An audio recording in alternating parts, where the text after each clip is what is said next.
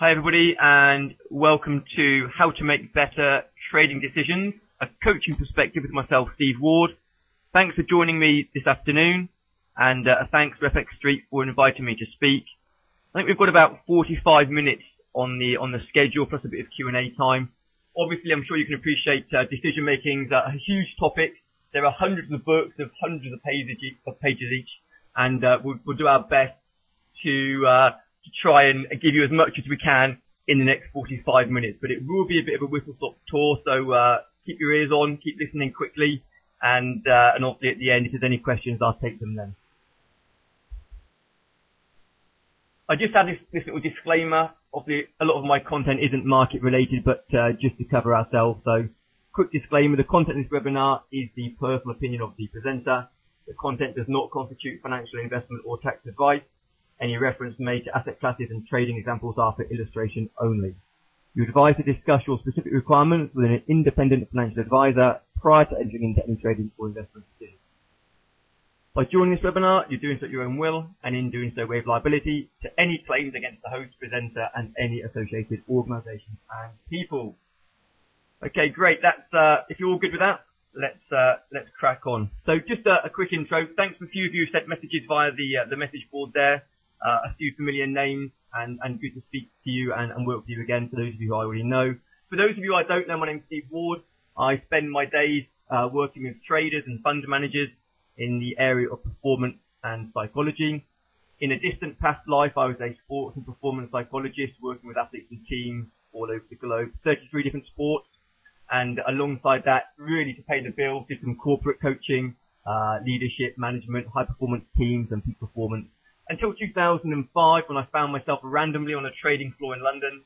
A big trading group there had the idea that maybe performance psychology might help with trading performance. So we did some coaching, did some workshops. It went really well. They liked it. I liked it. And since 2006, I've been full-time in the market, working with traders at investment banks, hedge funds, asset management, investment managers, energy companies, prop trading groups, but also probably a lot of people like yourselves, what we call the retail trader, guys trading from home, either part-time or full-time. So all across the spectrum, all different asset classes, all different abilities from the beginner right through to the 25 and 30 year seasoned market veterans. So hopefully I can bring to you today some ideas from my own coaching practice, from the people I've had the pleasure of working with over the last 7 or 8 years, and some of the research into decision making, behavioral finance, neuroscience, performance psychology, and a bit of cognitive coaching as well. So a real mixture. I think the key thing is that I'd ask you to be doing is, as we go through today's session, just be thinking to yourself, reflect on your own decision making, reflect on your own trading discipline, review some of the content we're going through, try and make sense of it as it fits into your model of the world, and maybe beyond the session there'll be 1 or 2 ideas to take away that you can use to refine and improve your decision making. It's not my job to tell you this is the only way of doing things, but I'll present some ideas, some theories, some strategies and techniques. Take on board what's useful for you, but keep an open mind and keep asking yourself, could this help me to make a better trading decision? So 2 people on the screen, so just a bit of an early quiz to see if you can name the 2 people. And if you can get the 2 names, feel free to type them in and we can have a look at your trading knowledge. One should be slightly easier than the other. So on the right hand side, hopefully those of you that are slightly more observant will notice it's Tamsin Roberts, Sky News presenter, but the interesting one of the 2 on the left hand side there, some of you, not Bill Gates, but Jerome Kerviel, the SocGen trader who managed to lose $7.2 billion. Labelled a rogue trader under the same heading as our friend Nick Leeson. Now, what's interesting is when we look at rogue traders as they get kind of named in the media, what we're seeing basically are traders, often normal people, normal traders who just happen to lose very large sums of money. That's why they make the news.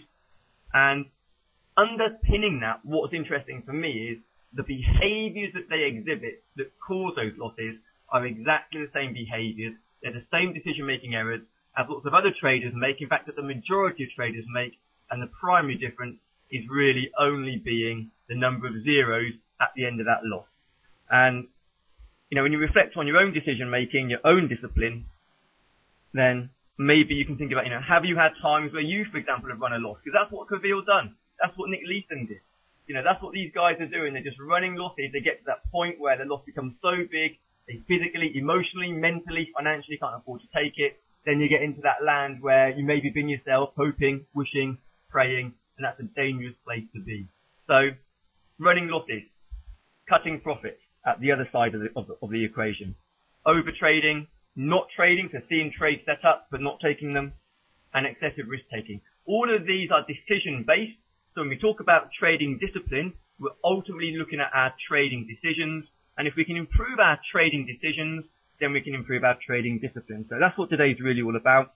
And, I think something for you to be thinking about, if you were making better trading decisions right now, if you were more disciplined right now, how would you know? What would you be doing differently if you were more disciplined, if your decision making was more effective? So kind of have that question in the back of your mind, because that can help to target your attention onto some of the key points as we go through. Now, day to day I work as a coach and a trainer, so I'm client facing, I'm working face to face with traders all over the globe, and the key thing that's really important is, as a coach, I guess my success is measured on, did I help someone improve their performance? And hopefully, in the 40 odd minutes we've got left today, we can help you to improve your performance. Now, there are 3 key ways that I do that. First of all, I try and improve people's understanding. And there's quite a lot of research been done that shows where people understand more about their decision making, then purely by understanding more about decision making, it actually helps you to reduce your decision making error and improve your decision making capabilities. There's some great research from a guy called Keith Stanovich at the University of Montreal. Secondly, a really key area, and we'll look at both of these today, is awareness of how you make decisions and the type of context and situations where you make better or worse decisions. And finally, the key part of improving decisions is what I call management, and this is where maybe we can utilize some practical tools or techniques to improve our decision making to become more disciplined. And during the course of this webinar, we'll try and cover all 3, but obviously do bear in mind that, this is a big topic. Each of these could be, an area on its own, and we'll cover them as best as we can. But really, I want to try and give you some food for thought, give you some techniques and ideas so you can go away and try for yourself beyond the webinar. So let's have a look at understanding. Now, when we come to understand decision making and discipline, there are 3 key things that we really need to understand. The first one is, which is fundamental, which is what is a good trading decision. We then need to understand how we actually make trading decisions, and then we need to look at the factors that affect our trading decisions. So let's have a look at this. So what is a good trading decision? So do we evaluate the quality of our trading decisions based on the process by which we made the decision or by the outcome, the win or the loss? So what are your thoughts on that, folks? So when you look at a trading decision, when you say to yourself, have I made a good decision? How are you evaluating that? Is it on process or is it on the outcome, whether you won or lost?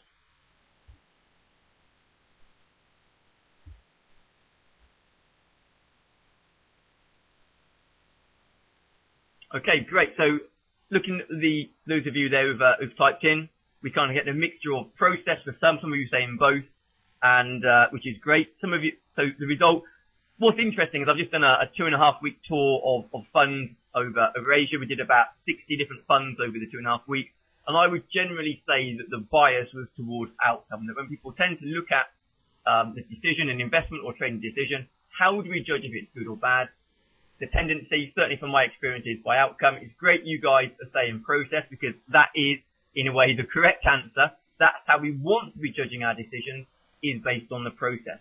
Obviously, the danger of an outcome is that, A, outcomes are largely out of our control, so we can have good process, and luck, randomness, outside events, call them what you will, can interfere and change our actual our outcomes.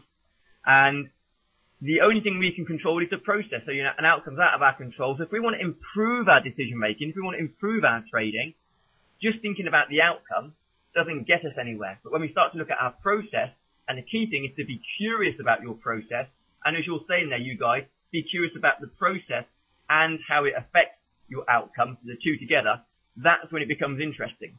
And certainly in my experience in sport and in trading and in business and work with the military, it's curiosity, a fascination with process. The process of excellence underpins high performance. So we want to be curious about our process and the outcomes they're getting. But generally, people have an outcome bias.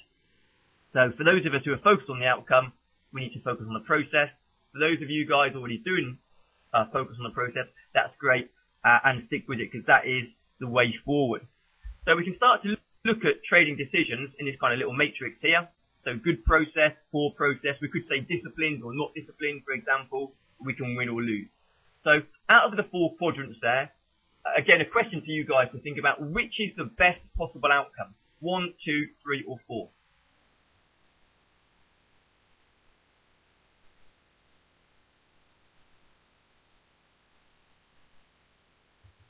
Okay, great. So we've got a pretty good consensus there that 1 is the best one. Now, what's the second best outcome?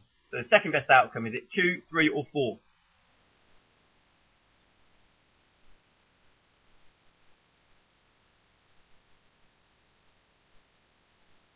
Okay, and again, the general consensus there, probably the majority of you going for 2, a few people on a 3, and my guessing behind your reasoning is a 2 is good because you stuck with your process.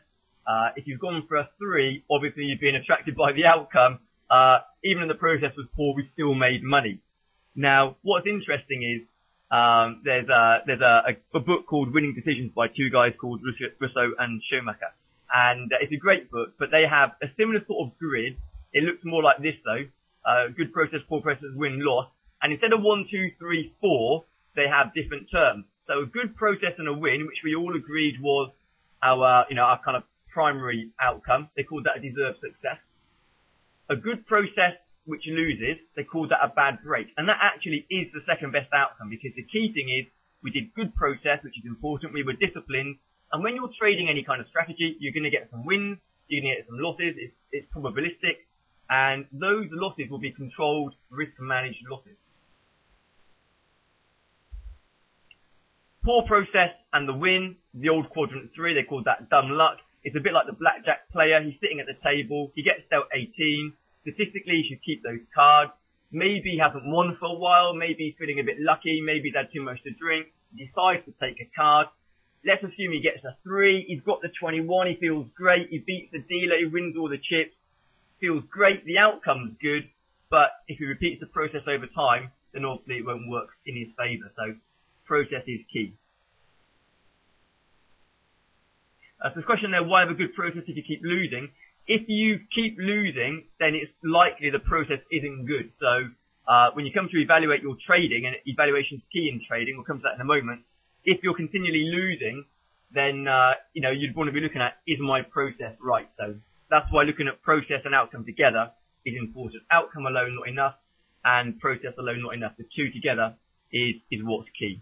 And then the final one, and this is where Cavill and Leeson kind of ended up, and other traders who perhaps you never heard about but lost large sums of money. Poor process with a loss, poetic justice. And you got what you deserved. The more we stay in poor process, the more of those dumb luck trades we get. It's a bit like being a naughty child and getting extra pocket money. It reinforces the negative behaviour, and eventually, if we stay in poor process, when it starts to go horribly wrong, it goes horribly, horribly wrong. And they're the trades that I've seen many traders in all different areas: retail, institutional, investment bank, prop group. They're the ones where, they are the bad news trades. So they often come as a result of having been in that poor process and getting lucky a few times. And then when it goes horribly wrong, that is the bad news trade. So the more we can stay on that top row, and this is the secret really, staying on the top row is our key.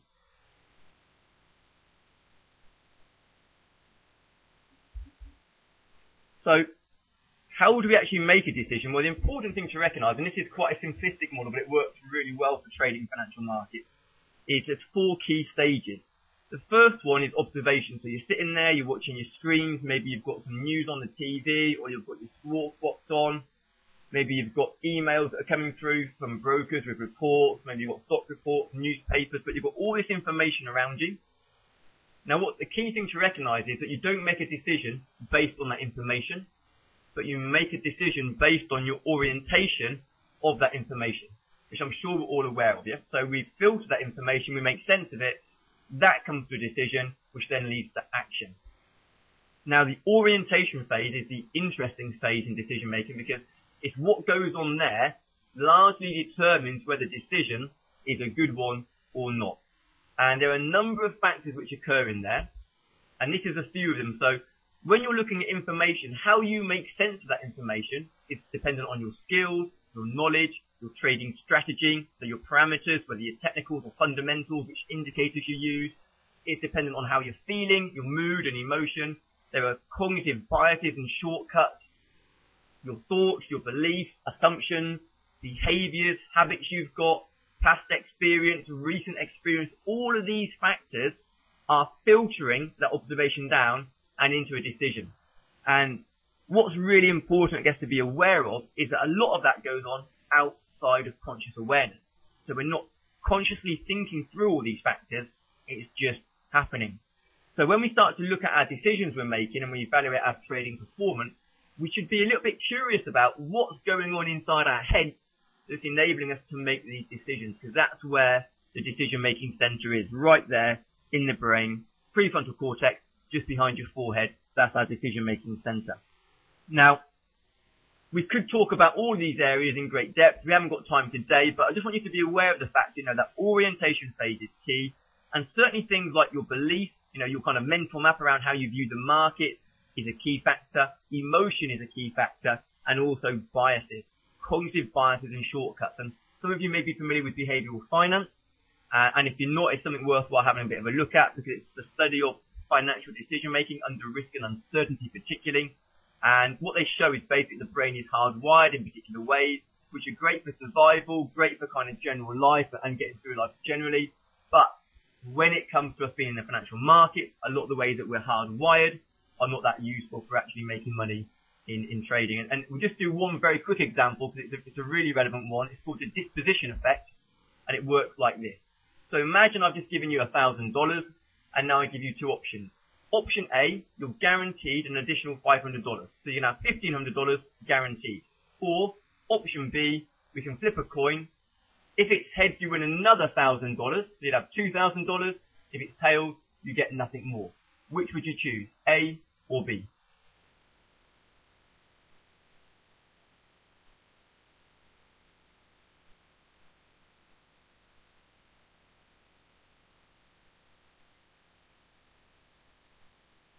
Okay, so thanks for your responses, and the majority they're going for an A, a couple of B's in there. Some people who are saying A, wish they could say B, but are saying A.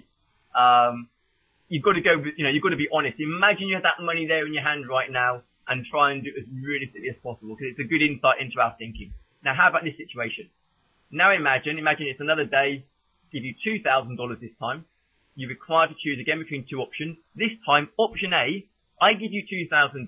If you go for A, you're guaranteed to lose $500, so you get your $1,500. For option B, we give you the chance again to flip a coin. If it's heads, you're going to lose $1,000, so you go down to $1,000. But if it's tails, you lose nothing. You keep the full $2,000. Which option would you choose, A or B?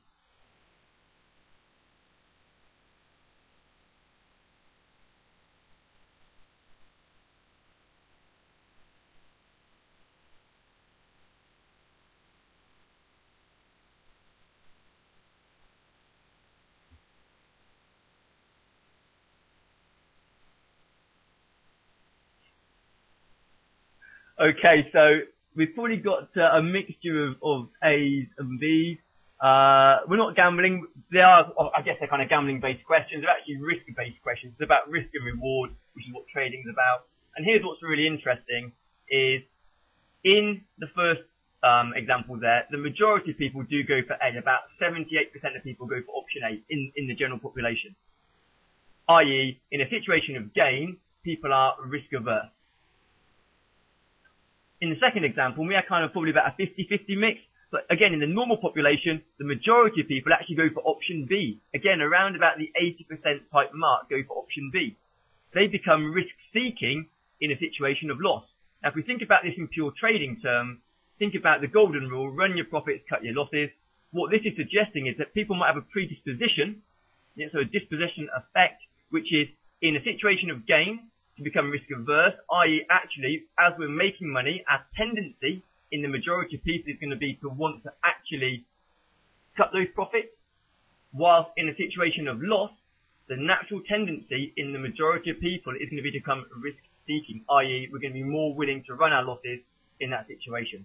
And that's just an example. There are many more of these, but I think it just highlights the fact that there are within us, there are hardwired effects, there are tendencies which may be affecting our trading, which actually are counter to how we want to be behaving. And that's why, a lot of people talk about the best traders think differently. It is about having a different mindset. It's about viewing trading differently and behaving differently to get the best outcome.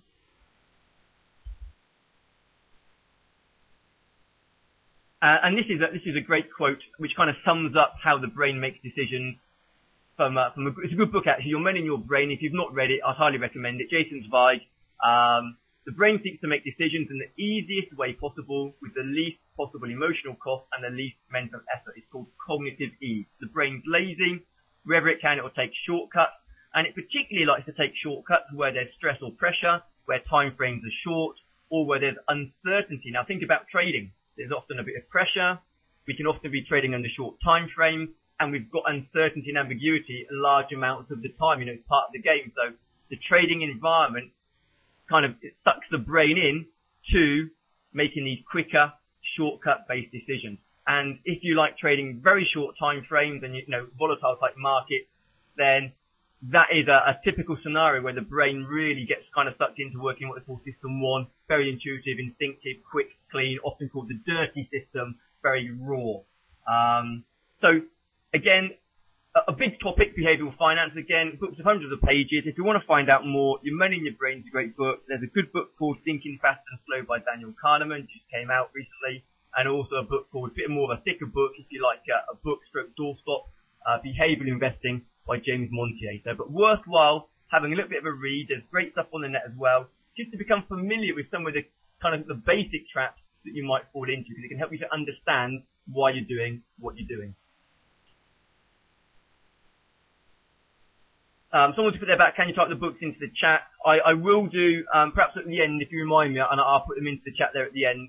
I'm a pretty simple fellow and not a great multitasker, so just managing to talk and look at the slides is probably a challenge enough for me at the moment, so without typing as well. So if you can remind me at the end, I'll more than happily do that when we get to the end there.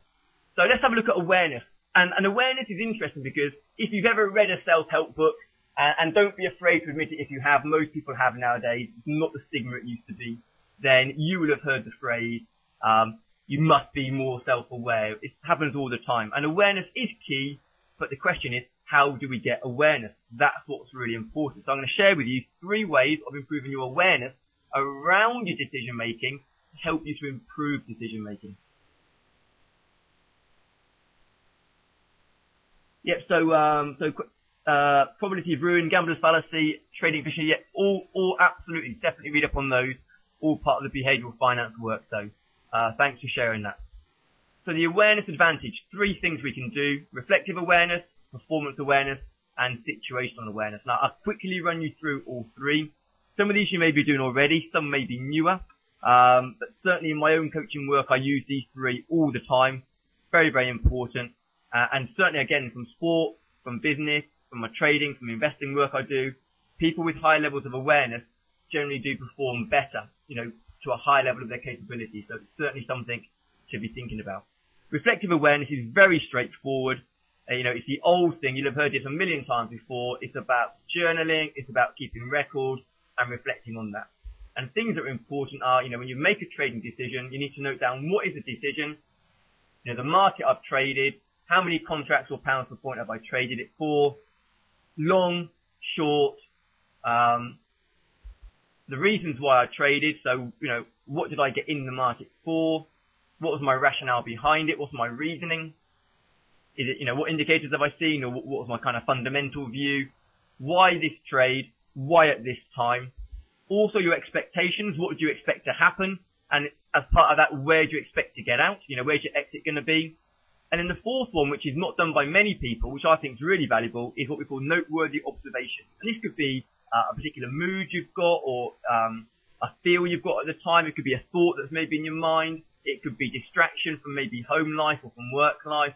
It could be particular market conditions. Maybe it's high volatility, or maybe the market's really quiet. Maybe the market's shifted and changed a little bit. But just things outside of the norm that might be worthwhile noting down. And they're the kind of things that should be in that journal. And the key thing about journals is, I guess, they're not hard to keep, but what is hard is actually remembering to keep them. But they are massively valuable. And I see it definitely, I could say, with my hand on my heart, that where the traders I coach use journals, and they haven't got to be huge, but, simple, effective journals, it does make a difference. It focuses your attention. It makes you more aware. You see the patterns in your thinking, the patterns in your feeling, the patterns in your decisions, the good ones, the not so good ones, and it enables you to take that and work with it. In sports psychology, every good athlete's got a training diary. That's the kind of analogy I would use. It's critical data. Now, when you keep in a journal, there are 3 things we need to know. And I'll give you what the first one is, and then we'll see if you can work out the next 2. So the first one is, we want to be looking to what happened to the trades that we took. Now, there are 2 other things that we need to know if you want to really get a sense as to how good our decision making is. So what would the other 2 factors be? So the first one, what happened to our trades that we took? What else do we need to know?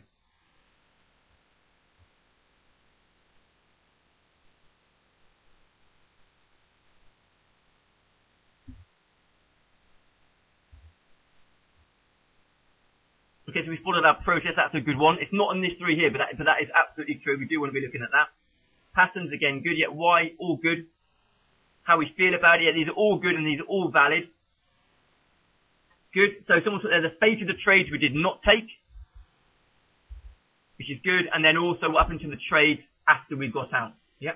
So in terms of trying to look at our decision-making process and how good that is, our power of a prediction, for example, we need to know not just what happened to the trades that we actually took, but also what happened after we got out, because that lets us know if we got out too early or too late, and also what happened to the trades that maybe we thought about taking but didn't, because that's also valuable information.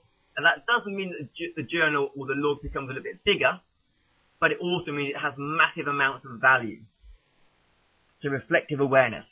Once we start to reflect and get a sense of our decision-making process, then we can start to get what we call performance awareness. Now, this is simply an awareness of the difference between when your decision-making is better and when it is worse. Question is, so do you journalize trades that you could have taken but missed or did not trade? That would be certainly useful to put in there, yeah, absolutely. So performance awareness is about thinking about your best trading decisions. Maybe think about one yourself now, a good trading decision you've made. Then think about one of your worst trading decisions, and they're simply categorized by probably the phrase, why did I do that? That's what you're trying to put in, that's going to be a useful pointer in the right direction. And then it's a case of comparing and contrasting between the 2, and looking at what do I notice?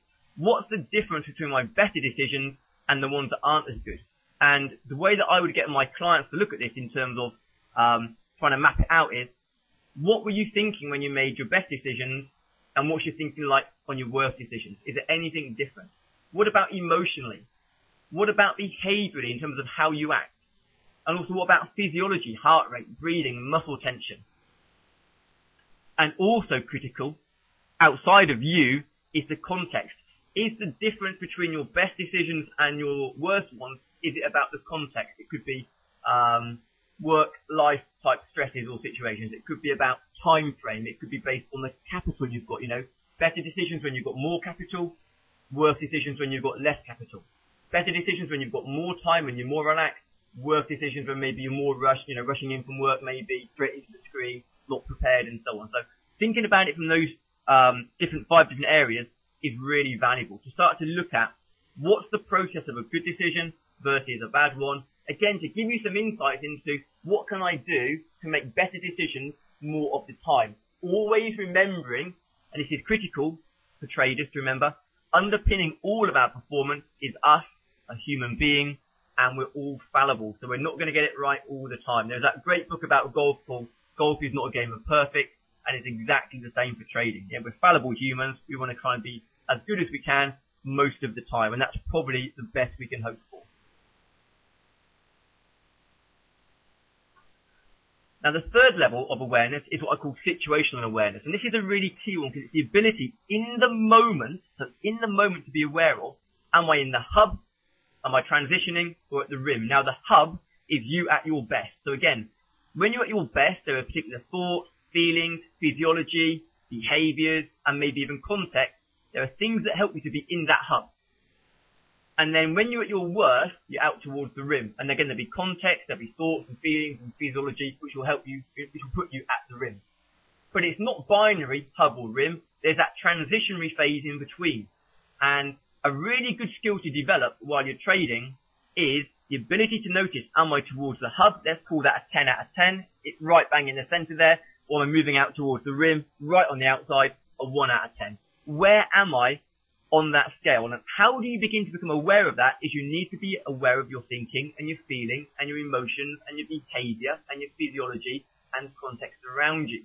So this is where self-awareness is critical, because as you'll move towards the hub, the risk of making a decision-making error or being ill-disciplined reduces. Doesn't mean you won't have a losing trade, but you'll just be more disciplined. And as you move out towards the rim, the risk of decision-making error, of making mistakes, of kind of coming down into those sort of lower quadrant type trades increases. And so this is where you've got to start thinking about, when I move out towards the rim, should I be trading? If I am trading, do I need to reduce my size? And this concept is what I call behavioral risk management. Risk management isn't just about having financial positions on and then managing them, because there's times when that risk should never have been on in the first place, because you can manage your behavior up front or manage your size. So situational awareness really key, and a good exercise is, when you go away from today's webinar, take some time and think about, when I'm in the hub, when things are going well for me, what's that like, and what helps me to be in the hub? When things aren't going well for me, when I'm at my worst, what's that like, and what helps me to be there? And then, once you've got the awareness of those two, so kind of the performance awareness, then the transitionary awareness becomes much easier.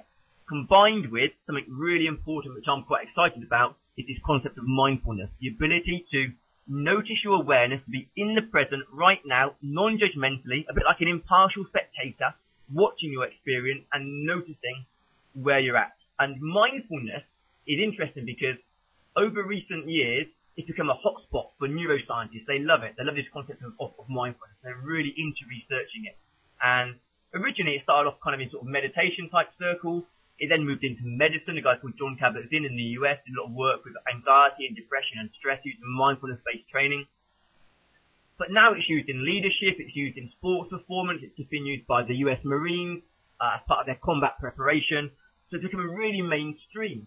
And the reason for it is because there's lots of benefits. And this is just a few of them on the screen there of people who are more mindful. So increased executive function, which is kind of decision-making center, much more aware of unconscious processes, greater cognitive control, shaping behavior, information perception is better, flexible in their responses, switching attention, sustaining attention.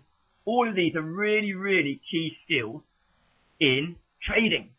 And in fact, on the tour we've just done of Asia, one of the key parts of the program we did out there with the funds was about mindfulness-based training in terms of improving decision making. So again, it's a topic all of its own, but there's plenty of stuff out on the internet there. There's some good books around, a good book called Mindfulness by Mark Williams.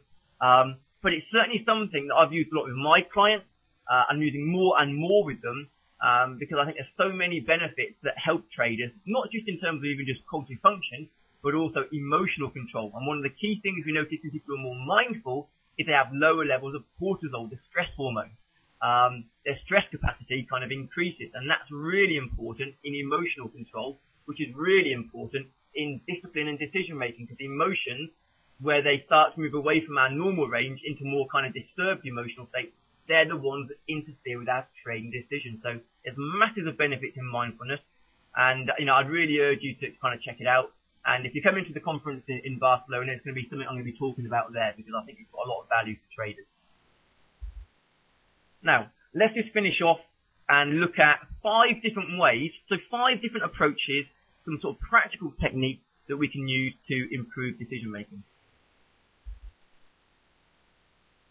Now, the first one, and we've kind of touched on this already, but it's really important, is to focus on your trading process. Now, what that means is you have to know what your trading process is. So you can't focus on a process if you don't know what it is. So at some point you've got to be aware, what is my trading process? So 5 key stages are important to me, I guess, in the trading process: observation of the market, spotting opportunities, entering trades, managing trades, and exiting trades. And at each stage of that model, there are important things to focus on. And one of the key things that definitely wants to be in your awareness is one of the biggest causes of underperformance in most areas, whether it's sport, whether it's public speaking, whether it's performing arts, whether it's business, whether it's the military, whether it's in trading and investing, is where people start to overly focus on an outcome when they should be in process. So once you start to get into entering a trade, managing your trade, and exiting the trade, you want to be in your process, paying attention to what's important, asking yourself valuable questions, but not being overly consumed by the outcome, because over focus on outcome creates performance anxiety.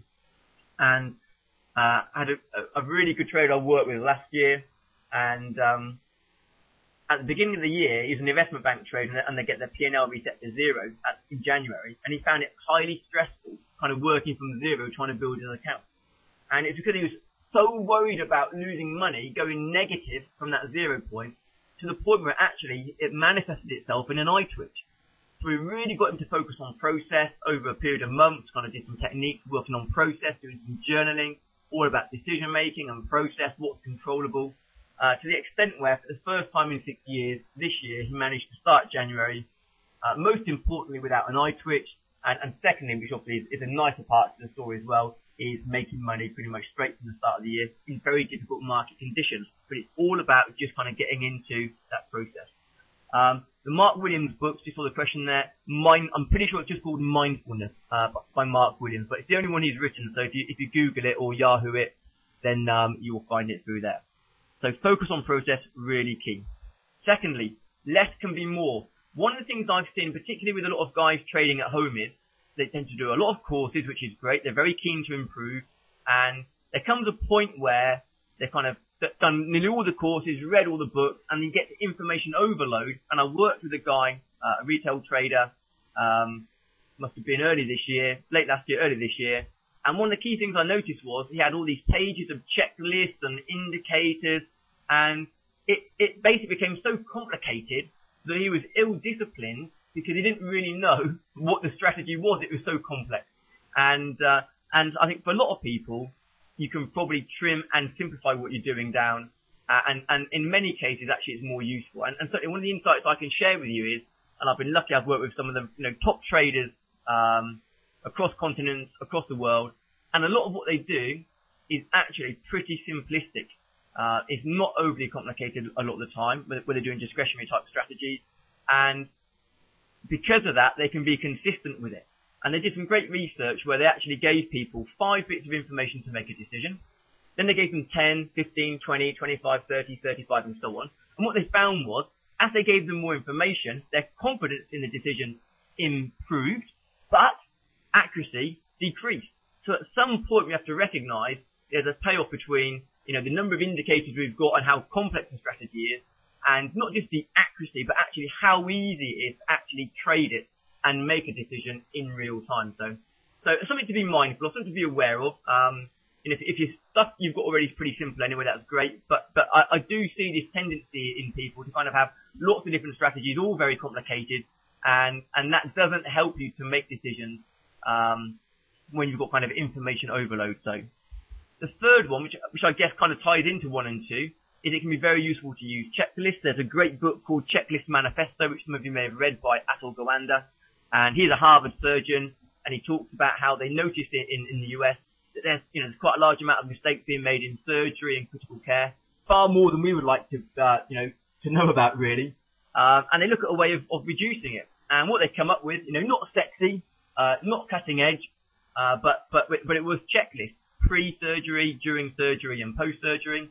And they implement the checklist, and it has a reduction in errors by, I think it's around about 35, 36%, so significant, just through checklists. And the idea being, sometimes it's easy just to overlook things where maybe, markets are moving faster, or you're under a bit more stress or time pressure, or even sometimes where you've began to automate something And, you know, it kind of becomes natural. We can often miss out the little thing here and there. And it can just give you some consistency. And that checklist might be some key tasks to do, but it could also be questions as well. Good question here. So does comfort in what you do increase your consistency of following your system? It certainly helps if you feel comfortable. And I would say comfortable for me is about probably underpinning that is trusting it. And one of my great friends who's a phenomenal trader, he talks a lot about you've got to kind of really trust yourself to follow your strategy, but then you've got to trust your strategy in the first place as well. So you've got to kind of have some kind of sense that you've got some kind of edge or advantage that works in the longer run. And so that's a really key thing. Fourthly, managing risk. Why is this important? Two reasons why it's important. One, I see so many people who are trading way too big for the account size they've got, trying to make huge returns on small accounts.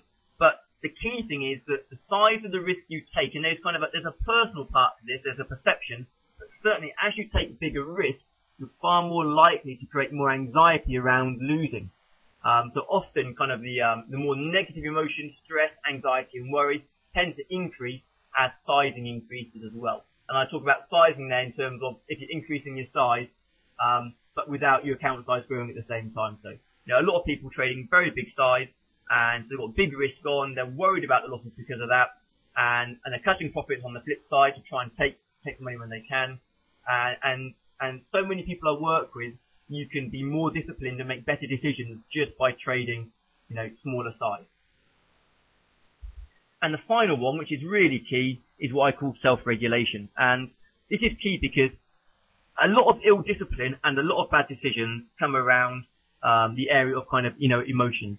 Now, interestingly, emotions, the view on emotion and decision making has changed over the years. So in 2006, I was having a great conversation with a professor of finance in London, and he's talking to me about decision making. And what he said to me is, Steve, two things. One, the future of trading is all automated. There's going to be no need for human traders beyond about 2008. And secondly, off the back of that, because of that, you'll probably want to have a look for a new job because there'll be no more clients for you to work with. So, and it's interesting because there was kind of a bit of a rise of the machines, black boxes, algorithmic trading. But interestingly, during 2008, during the financial crisis, having been on trading floors in some of the banks, they were being told to switch off the black boxes. They were the ones that were losing the money. Let the humans come in, use instinct, use intuition, be creative, and try and manage the trading, from a human side. Which then, about 4 weeks ago, I was flying up to Scotland to do some work up there. Read some work by a guy called Sam Wong at Princeton. He's a professor of neuroscience, and I'm reading his stuff, and he says two things that are really interesting. One is emotion is critical to decision making, but you have to harness the right emotions and be aware of emotions moving towards an extreme: anger, stress, frustration, worry, sadness, extreme happiness, extreme confidence. They're the ones where the risk increases. So again, think about the hub. In the hub, harnessing the right emotions. As we move out towards the rim, we start to move towards those more extreme type emotions. We need to be aware of that, situational awareness. But he also says, which kind of gave me a bit of a chuckle, that the downside of automated trading machines is a lack of emotion. And then now actually in the US, there are people trying to program emotion into black box trading systems to make them more effective. It's called affective, AFF, affective programming. So emotions are a key factor in decision making. We can't make complex decisions without emotion, but we need to harness the right emotions. So what can we do? Lots of things affect emotions, but things like, your level of competence is going to affect how anxious or confident you feel. So keep developing your competence. Experience has a big factor. They did some great research, I think it was about 2007, where they looked at FX traders in an investment bank, and they measured their kind of physiology, the heart rate, breathing, how sweaty they were during quite volatile trading. And basically the traders who were more experienced had less of a physiological response than those who were more experienced had less of a response than those who were less experienced. So experience is a factor. Preparation is key. Be prepared, be ready. That's a real key factor as well. Manage your risk is a really key factor, like we've talked about. So there are some tangible things you can do to manage emotion. You can also The mindfulness-based practice, if you want to kind of have a look at that, again, has a big impact on emotional management, emotional awareness, reduction in cortisol as well, which is great. Simple breathing techniques are kind of in the moment. Simple breathing techniques can be really useful. There's a great technique they use in the special forces. It's kind of called a centering breath. We use it a lot in sport, and it goes like this. 15-second breath, and you can do 1, 2, 3, or 4 in a row is normally enough. You breathe in for 6 seconds, and basically the idea is you kind of fill up the air from the diaphragm up through the lungs, all the way up, and then 2 seconds, you hold the breath for, you let the oxygen flood around into the muscles and key thrust into the brain, and then a 7-second long out breath. That's the body's natural relaxation response. So it's got a centering breath. So in those kind of key moments where you want to kind of center yourself, get your emotions back under control, 1, 2, 3, maybe 4 of those breaths will do the job. So, sometimes you've got a position on, you get to that stage where you start to get the urge to get out of the position. There's no good reason to. It's purely a thought and anxiety. You can use your centering breath then and reassess. Do a couple, reassess. When it comes to that point when you've got to exit your trade, you're getting towards your stop. You don't want to take the stop, but you've got to take it. You want that brain to be kind of switched on. Do the centering breath. Because what happens is, as you get under stress and pressure, blood flow is reduced away from the smart brain in the prefrontal cortex, and it goes into the limbic system, the emotional brain. So as you become more stressed and anxious and worried or angry and frustrated, at the time when you need to be most disciplined and rational, blood flow is being reduced from that area. So that's why the breathing is really key. So yeah, so snipers can slow down their pulse rate, absolutely, because again, same for target shooters, same for people doing archery. It's about managing your state, bringing yourself right down, getting the brain switched on, being calm, being focused, being composed. So centering breath is a good one. We do a lot of work in biofeedback, so kind of training traders to manage their state, looking at kind of their emotional state in kind of graphs and numbers on the screen, and actually practicing managing their emotion, mainly using breathing techniques. It's the same kind of thing, but using breathing techniques or changing posture and physiology. Sometimes just getting up and having a walk around can get you out a little bit as well, but all really important. What we have to remember with the emotions is, and it's a nice little reminder, is that your problem trading behaviors will exist in your problem trading state, and your best trading behaviors will exist in your best trading state. So what we want to try and do is to manage our state to enable our best behaviors.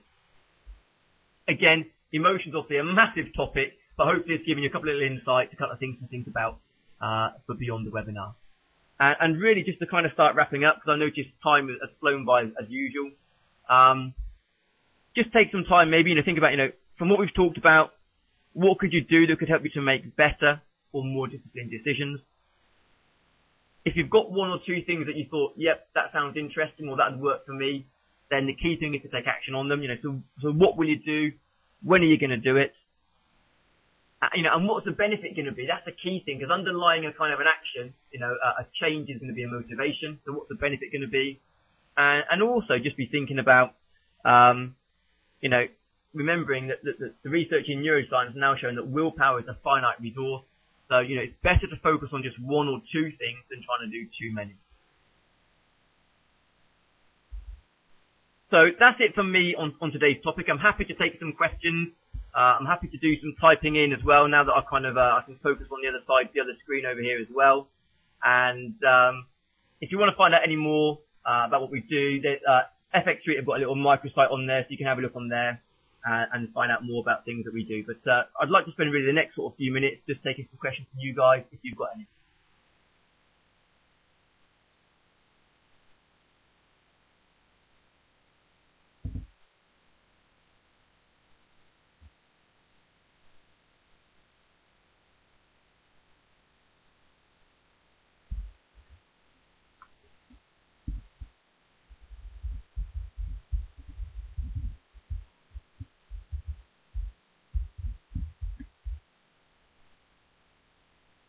So if you want to find out more on from the site, you can look on the FX Street microsite there, or on the flip side, you're more than welcome to have a look at on our own website there. We've got some resources and bits and pieces, so there's some video on there and some articles, so feel free to take a look on there as well.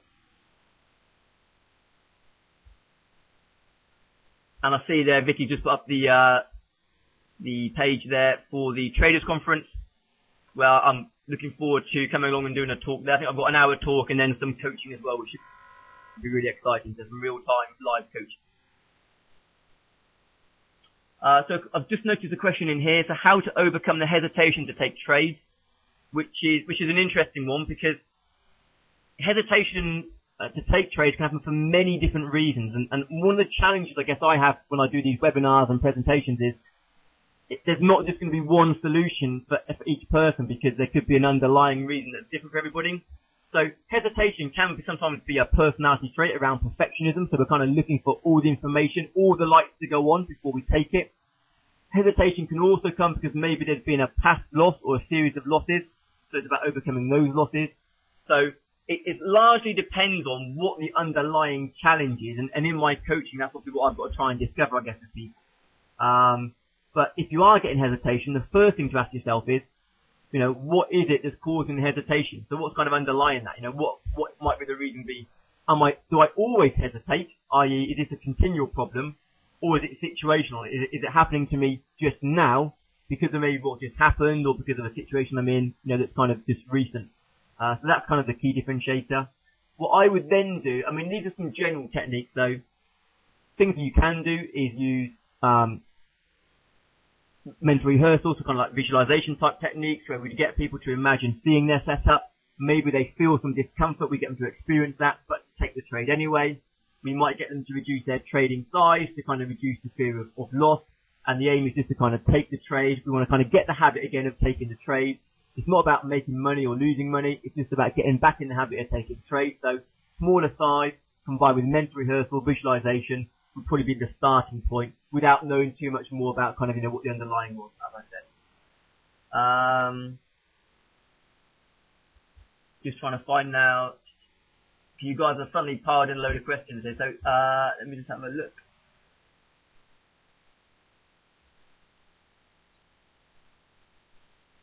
What are some of the ways you can handle stress in drawdown? So again, that's an interesting one. Again, one of the things about drawdown is, again, the level of stress depends on different people, but also on how the drawdown occurred, i.e., is it a drawdown that's occurred over a series of smaller losses over time, or has it come quite quickly, because that can impact it. But one thing about drawdown is you're kind of looking at stress and resilience. So some key factors that are important are being proactive. So one of the worst things you can do when you're in drawdown is develop what they call learned helplessness, where people kind of just try and not do anything different, but just kind of sit there and hope things are going to get better. But be curious, be kind of proactive into what's happened, why has it happened. So you want to kind of investigate how have I got where I've got to. Looking at the outcomes you're getting, looking at the process you've been applying, thinking about, what's changed. If my outcomes have suddenly changed, is my drawdown also, is it in line with what's normal, what I've had in the past, or has it gone outside of my norm, in which case, have you done something different as the market change is really key. Keeping awareness of your thinking and your feeling and emotions is really key. Recognizing that if you're moving out towards the rim, so situation, if you're kind of in drawdown and it's getting worse and you're moving out towards the rim, there comes a point when actually taking a break, not trading, refreshing your mind, doing some research and analysis is much better than being in the market. So you've got to always be thinking about, what's the risk? What risk am I taking when I trade? Is there a high risk of decision-making error and ill discipline, or a low risk? As that risk increases, at some point, sometimes you're better off not trading. Your perception is really key as well. So how do you view that drawdown? What meaning are you giving to that drawdown? It's really important. So how are you kind of viewing that? How are you explaining it to yourself is key in how you feel. But also what's important is making sure you're getting some good feelings from elsewhere. So whether it's exercise, or whether it's from family life, or whether it's from your friends, but trying to get a good feel elsewhere so that kind of the whole world's not collapsing, which is really important. So there's a few insights there. Again, it's hard because it's a very contextual and very personal thing, but hopefully a few things that might have been useful.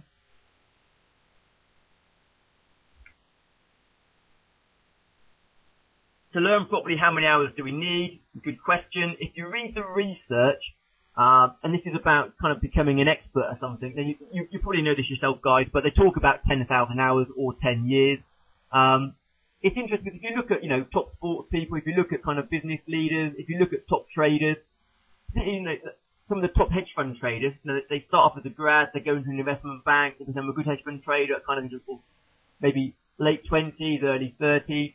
They have done about 10 years. They're in the market every day, 12 hours a day for 10 years. So it is going to be thousands of hours. So it's, you are looking at thousands of hours. It's not going to be quick. I think, as you'll all probably know, you all seem to be quite sensible and wise traders. There's no quick fixes. There's no shortcuts. I've not met any successful trader myself, really successful, consistent trader who did it through shortcuts. It's really key. Good quality training, good quality either coaching or mentoring, adds massive value. So you can accelerate your learning curve. If you try and do it all yourself just from books, then that might take longer than if you get good quality training, and I do mean good quality training. If you get a good coach or mentor, and again, good coach or mentor, that's going to speed up your learning curve, which is really important. Also, how many hours you can spend in the market yourself. So market hours that you can get, that's going to increase or decrease your learning. Also, when you're in the market, a big accelerator of performance is evaluation. So how much you kind of focus when you're in the market and how carefully you evaluate your processes and your decision making, because that's a performance accelerator. So it is going to take a long time, and you should take the long-term view on it if you really want to be successful. But there are things, as I said, that you can do to speed up the process. And that's what we try and do in our training, for grads and investment banks and the prop group, and even in the work I do with retail traders. I'm just trying to provide a few things that can help you to get a bit of an edge, to learn that little bit quicker as you go along.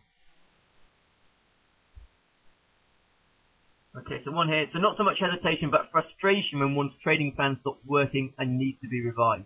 Make an adjustment to market changes is the toughest of all challenges. Absolutely agreed. It's a great point. But actually, one of the key skills of a trader, or one of the key traits of a trader, is adaptability and flexibility. So if you're going to be in the market for a number of years, 10, 15, 20 years, all the guys I work with who are seasoned pros, none of those guys are trading in the same way or the same style as they were 10, 15, 20 years ago. Some of them have changed markets 2, 3, 4, 5 times. They've changed their strategies. They've changed their approaches. You've got to be flexible and kind of go with what's available. And developing that flexibility is key. And that's why when you learn as a trader, we start off kind of with what we call standardization, learning a set strategy maybe. As you become more experienced, the key kind of next step is to start to individualize your trading and learn to develop your own strategy, because the skill of developing strategies to fit market conditions is a really important one if you want longevity. Now, it's not easy, but it is an essential skill. I mean, trading itself is not easy, and trading for a long time and being successful consistently, again, is not easy. But these are some of the factors that it's part of the game as such. So, some of the best traders I know, whilst they're trading, when the markets are quieter, they're also looking at ongoing development of their strategies. They're trying things out in other markets, trying out different approaches, so that when things do change, they've already got some ideas in mind. So it's kind of sort of being one step ahead of the game, what might happen and how might I trade it if that did happen.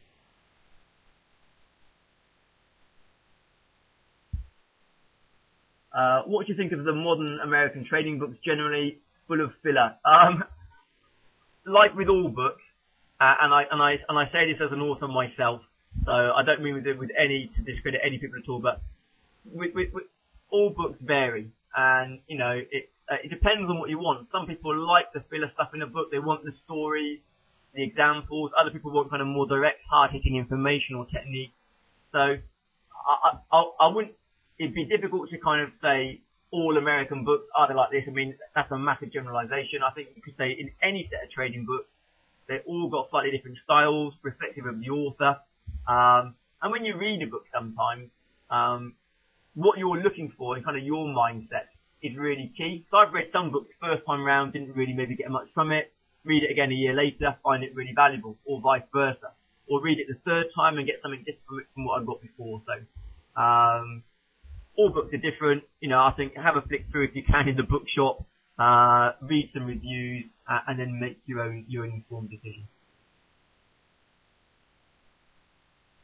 Okay, thanks there. Thanks for some of the comments there. Yeah, Tom's a good friend of mine, so it's we've worked together for a long time, and Tom likewise is a great guy. So thanks for that.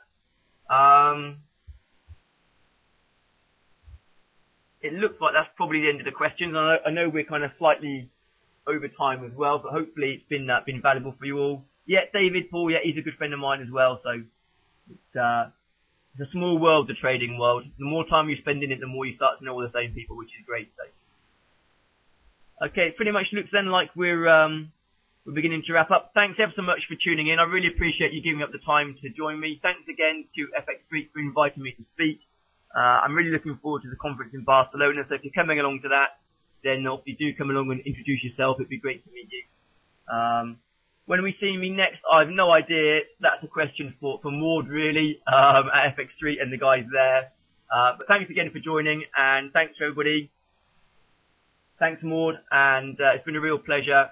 And I'll leave it for Maud now to kind of close down and finish off. Thanks, everybody. Bye-bye.